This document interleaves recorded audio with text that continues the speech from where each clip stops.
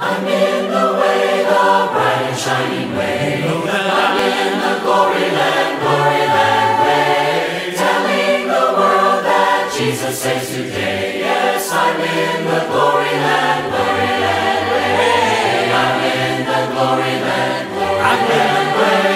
way. Good evening.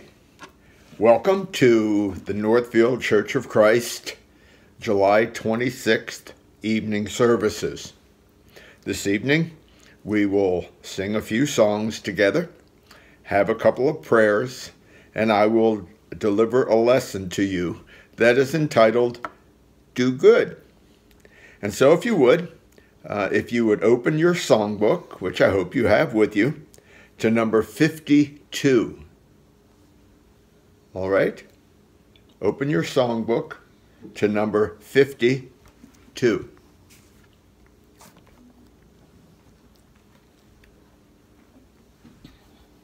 You ready? Father and friend, thy light, thy love, beaming through all thy works we see.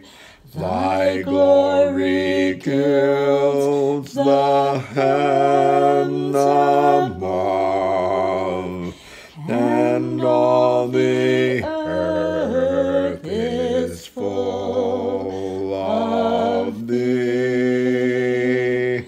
Thy voice we hear, thy presence feel, while thou too pure for mortal sight, enwrapped in clouds invisible, reignest the Lord of life and light. Thy children shall not faint nor fear, sustained by this delightful thought, since thou their God art everywhere, they cannot be where thou art not. Turn to number 77. Number 77.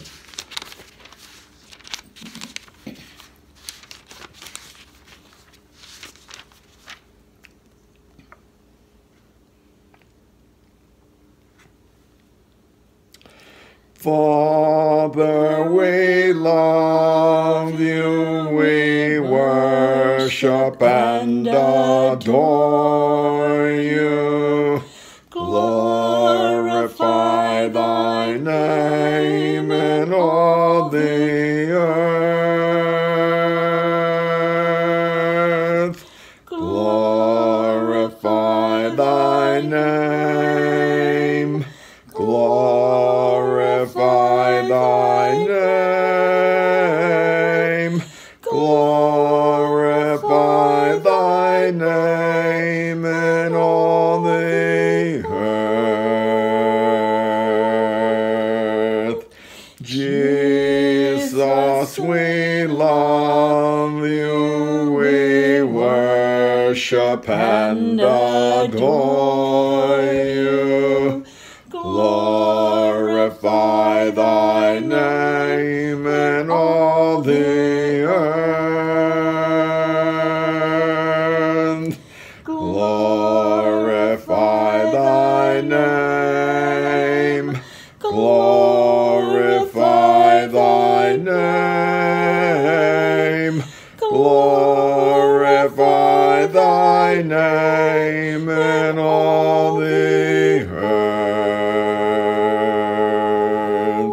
Spirit, we love you, we worship and adore you. Glorify thy name in all the earth. Glorify thy name. Glorify thy name. Glorify thy name in all the earth. Before our opening prayer, if you will turn to number 68. 68.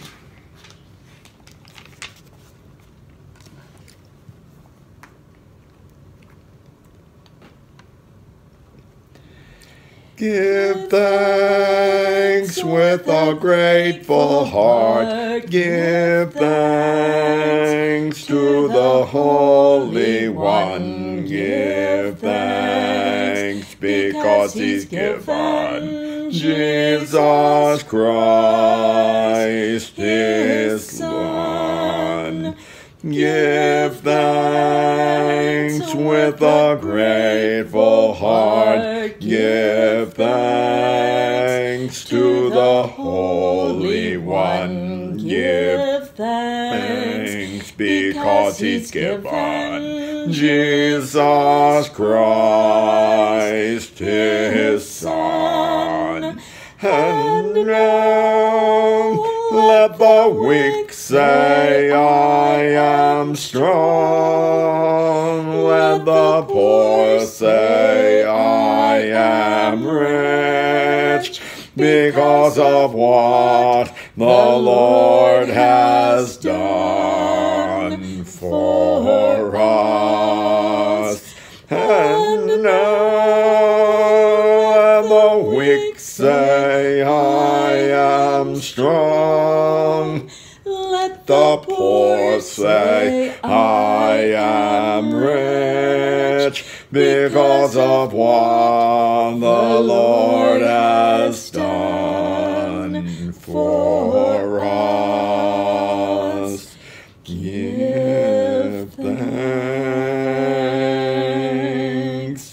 Give thanks. Give thanks. Let's all pray together. Our God and Heavenly Father, we're just so grateful that you are our God and we are your people. We are just in awe of your greatness. We're in awe of your love for us, that while we were yet sinners, you sent Jesus to us. We thank you so much, dear God, and we give you praise.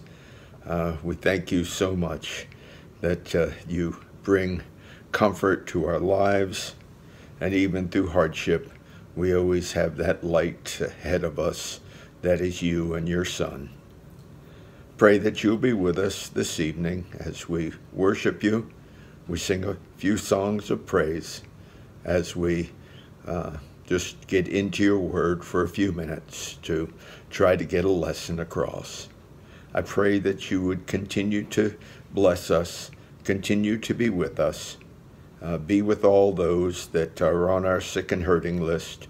Be with Elsie's brother as he goes into surgery. Be with Elizabeth as she awaits testing. Be with Linda's sister as she is continuing to undergo testing. We offer these prayers on behalf of these folks because they know that you listen to our prayers. Be with us this evening. I pray this in Jesus' most holy name. Amen. And if you would turn to number 76.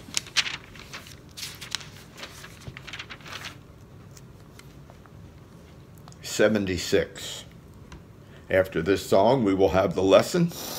We will sing all 4 verses and then sing the chorus at the end. 76. O Lord my God, when I in awesome wonder consider all the worlds thy hands have made, I see the stars, I hear the rolling thunder, thy power throughout the universe displayed. When through the woods, the forest glades I wander, and hear the birds sing sweetly in the trees. When I look down from lofty mountain grandeur, and hear the brook and feel the gentle breeze, then when I think that God His Son not sparing sent Him to die, I scarce can take it in, that on the cross my burden gladly bearing, He bled and died to take away my sin. When Christ shall come with shout of acclamation and take me home, what joy shall fill my heart? Then I shall bow in humble adoration, and there proclaim, my God, how great thou art. Then sings my soul, my Savior God, to thee. How great thou art, how great thou art. Then sings my soul, my Savior God, to thee. How great thou art, how great thou art.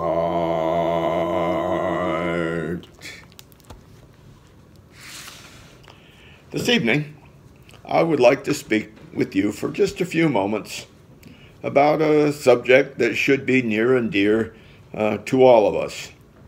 The text of the lesson will be Galatians, I'll get it out, Galatians chapter 6 and verse 10. And so if you have your Bibles with you, if you would turn to Galatians chapter 6 verse 10. The words are very succinct. The words are very, very clear. I think they make their point to us.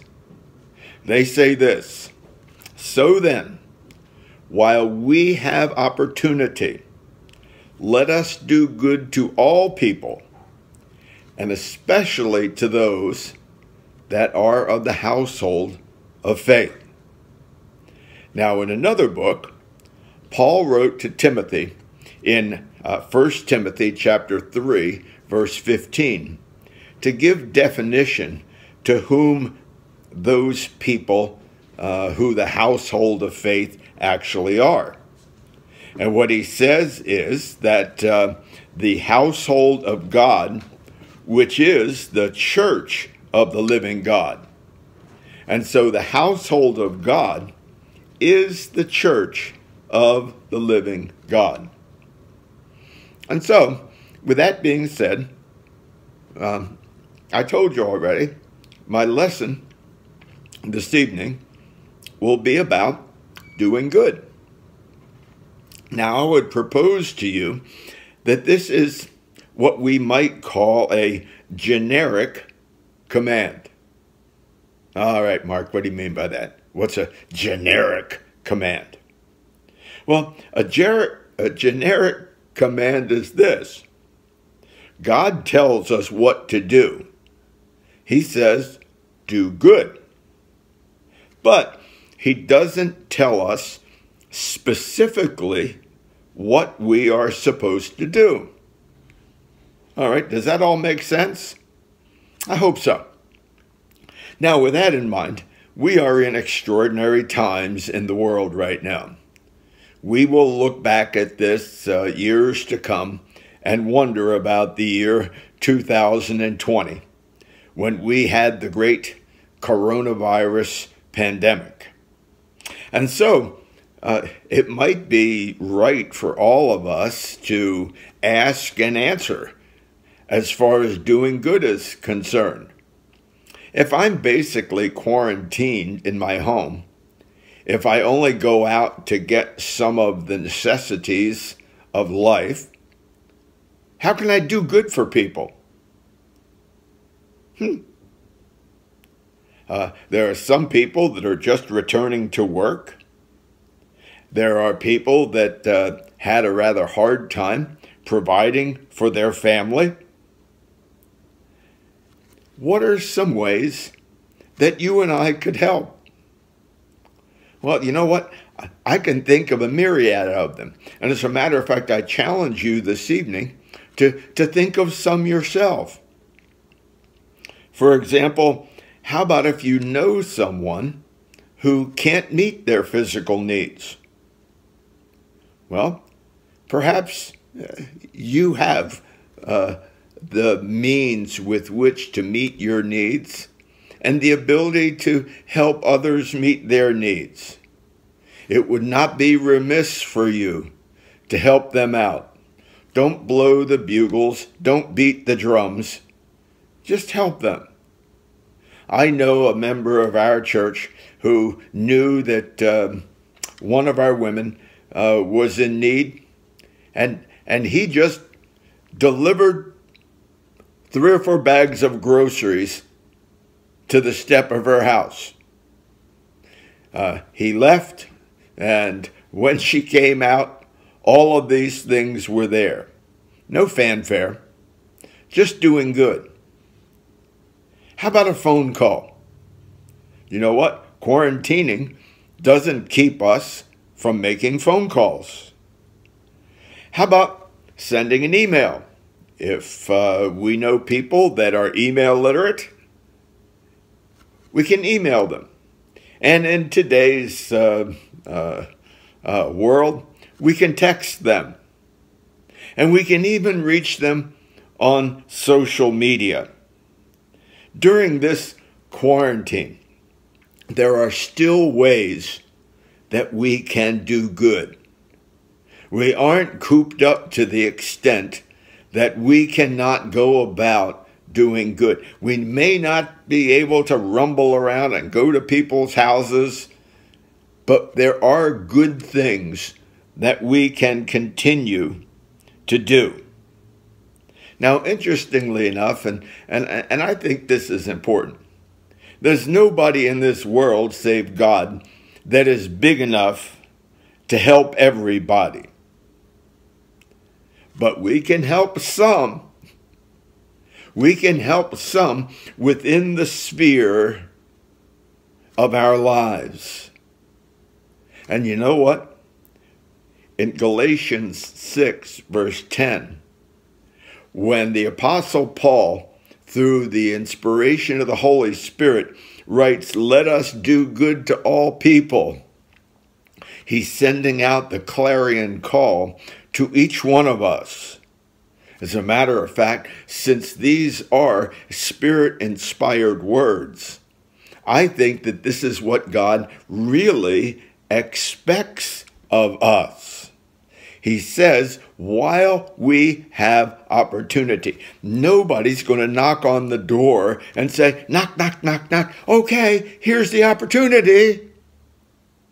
Sometimes we have to find opportunities.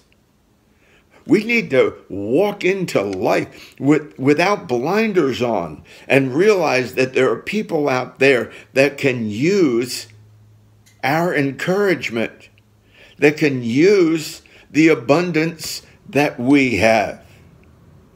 You know what? There are folks out there that during this pandemic that have worked all through it.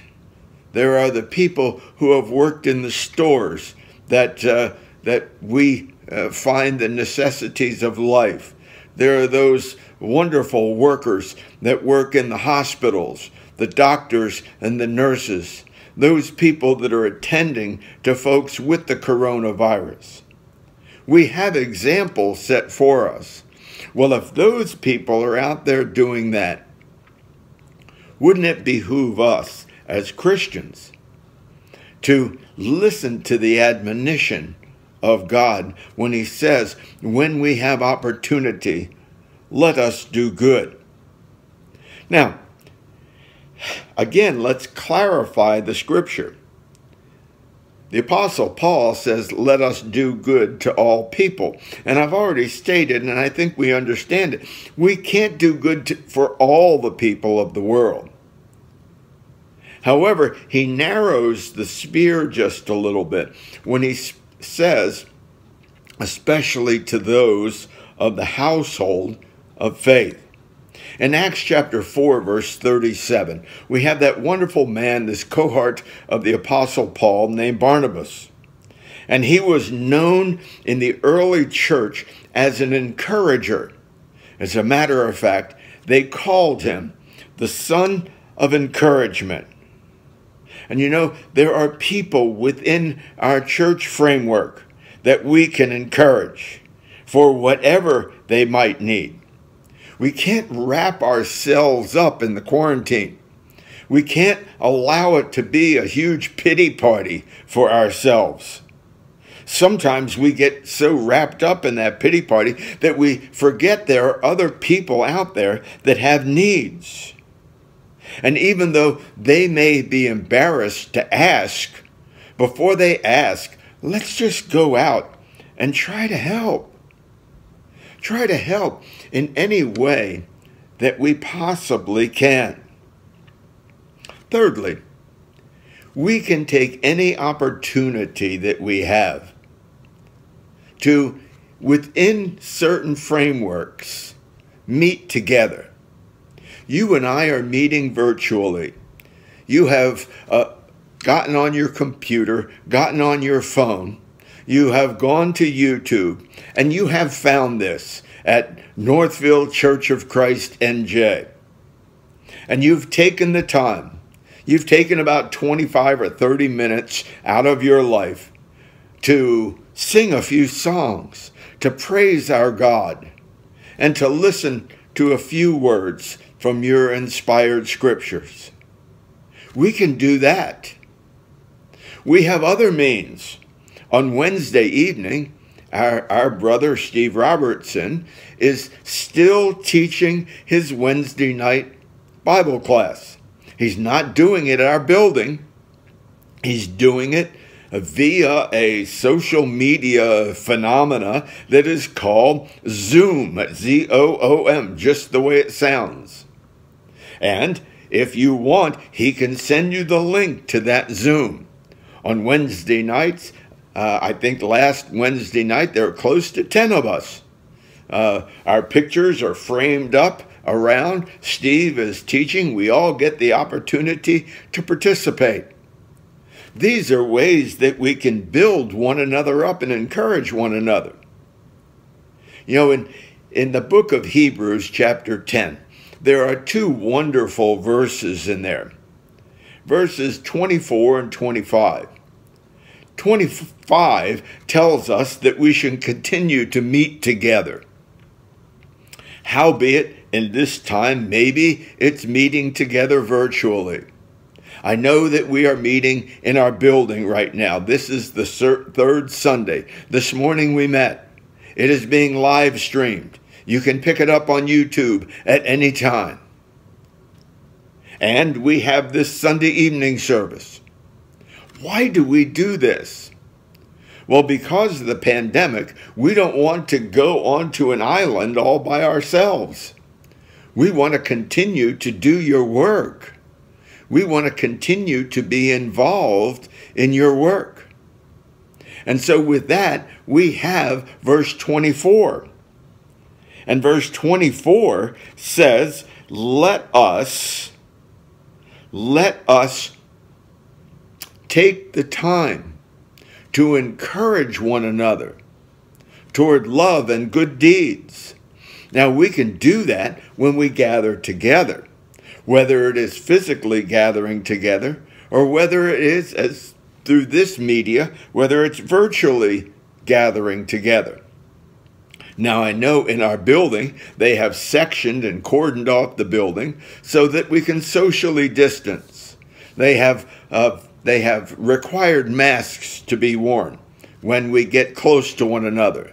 And it has been proven we can help alter the spread of this terrible virus by keeping whatever we have inside. We can protect others and even protect ourselves. But what we do every time we meet together, whether virtually or in person, is we get the opportunity to praise God. I hope you felt better when you sang songs this evening. I hope you felt better when you listened to a prayer. And I hope you will go away with this thinking, I need to think of some ways, as Mark has enumerated this evening, that I can do good for those around me. Because it's biblical. Paul, through the Holy Spirit, said, while we have opportunity, do good to all people, and especially to the household of faith. And he furthermore says to Timothy that that household of faith is our church. And the Hebrew writer says, let us encourage one another toward love and good deeds, forsaking not the assembling together. I know that all of these meetings are doing good for all of us that desire to get involved. Just because there's a quarantine, just because we are in these extraordinary times, doesn't mean and doesn't void the command that is given to us to do good to all people, especially to those of the household of faith. Let's quit looking inward. Let's quit looking at this as poor me, I'm quarantined. And let's look outward. Let's look out to those people whose needs we might be able to meet. And that is the essence of what God means, I believe, and I hope you do too, that while we have opportunity, let us do good to all people. The message this evening was simple and to the point, but I hope that it struck us. I hope that it struck to the heart of what we are supposed to be about as Christians, doing good to people about us. I hope that this lesson rang true to you this evening. I pray that we will all give thought to doing good. Let's close this service with a prayer. Our Heavenly Father, we're so grateful for the chance that we had to meet together again this evening. I pray that this very, very simple message was one in which we actually, our hearts were touched just a little bit. They were touched to the point where we will give thought to how we can do good for others. Help us, dear Heavenly Father, to always be about your business. Help us to be proud of being Christians, and that in being proud of being Christians, we will want to uplift one another as we are uplifted by those around us. Be with us through the evening. Help us to look forward to when we can meet again. I pray this in Jesus' most holy name. Amen. I pray that all of you will be safe, and God bless you all. I'm in the way, the bright and shining way. I'm in the glory land way. Telling the world that Jesus saves today. Yes, I'm in the glory land way. I'm in the glory land.